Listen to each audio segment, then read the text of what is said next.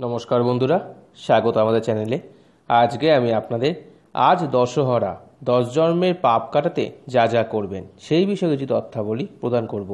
आज दशहरा गंगा पुजो। गंगा कलिजुगे परम तीर्थ, विशेष करे सब शास्त्रेई एई कथा बले। महाभारतेर ऋषि पुलस्त भीष्मेर निकट कीर्तन करेছেন, जेखाने गंगा आछे सेटाई देश। गंगार तीरे सेई देशे तपोवन एवं सिद्ध तीर्थ। आर्यদের प्राचीन धर्मग्रंथेও गंगार नाम उल्लेख आछे। गंगा वैदिक नदी। पुराण मते स्वर्गबासिनी এই गंगा देवीके मर्ते এনেছিলেন সগর রাজার বংশজ রাজা ভগীরথ। তিনি আবার ভগবান শ্রীরামচন্দ্রের কুলের পূর্বপুরুষ। পৌরাণিক আখ্যান মতে সগর রাজার ৬০,০০০ পুত্র কপিল সাপে বধভস্ম হয়েছিল। তাহাদিগে প্রেতাত্মার মুক্তির জন্য স্বর্গ থেকে গঙ্গাকে আনাবার প্রয়োজন হয়।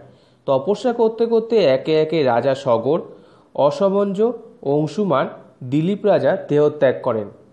অবশেষে দিলীপ পুত্র ভগীরথ সফল হন, গঙ্গাকে মর্তে আনতে পারেন।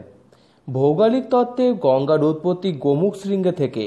আকাশ থেকে পতিত মেঘের জল ও তুষারগলিত জল একত্রিত হয়ে গঙ্গা নদীর সৃষ্টি। গঙ্গা যেখানে অলকানন্দার সহিত মিলিত হয়েছেন সেই স্থানের নাম দেবপ্রয়াগ। যেখানে যমুনা ও গুপ্তা সরস্বতীর সাথে মিলিত হয়েছে সেই স্থানটির নাম প্রয়াগ বা ত্রিবেণেশ্বরী।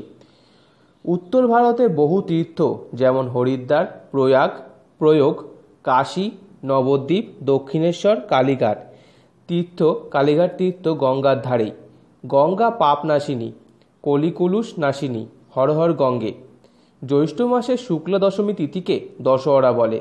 এই তিথি পূর্ব 10 জন্মের কৃত পাপ এবং এ জন্মের 10টি পাপ হরণ করে। 10টি পাপের তালিকায় যে অবৈধ কর্মের উল্লেখ রয়েছে তাতে অপরাধ ও পাপ একসঙ্গে মিশে যায়। পাপে ও অপরাধে পার্থক্য যাই থাক, মানুষ স্বভাবে বশে ও স্বার্থের কারণে প্রতিদিন এইসব মন্দ কাজ করে চলেছে। জেনে বা না জেনে মানুষ দুষ্কর্ম করছে এবং দুষ্কর্মের বিধান নেই, পাপ কর্মের শেষ নেই। সনাতন ধর্মশাস্ত্রে অভয় দিয়ে বলে নিশ্চয়ই রয়েছে শুভ কাজে অশুভ কর্মের বিনাশ, পুণ্যকর্মে পাপের ক্ষয়। প্রাচীন শাস্ত্রকরা পুণ্যতিথিগুলির মধ্যে দশহরাকে উল্লেখ করেছেন। বৈদিক যুগে কোনো এক সময় দশহরা তিথি থেকেই বৎসর গোনা আরম্ভ হতো।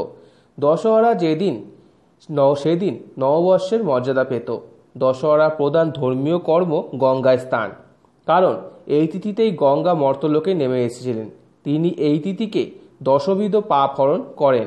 পরদ্রব্য হরণ, অযথা হিংসা অর্থাৎ বৃথা প্রাণী হত্যা এবং পরদার গমন অর্থাৎ অবৈধ প্রণয়, এই 3টি দেহগত পাপ।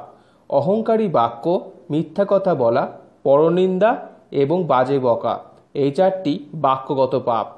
মনে মনে পরের দ্রব্য কামনা করা, পরের অনিষ্টর চিন্তা এবং মিথ্যার প্রতি আসক্তি, এই 3টি মানসিক পাপ।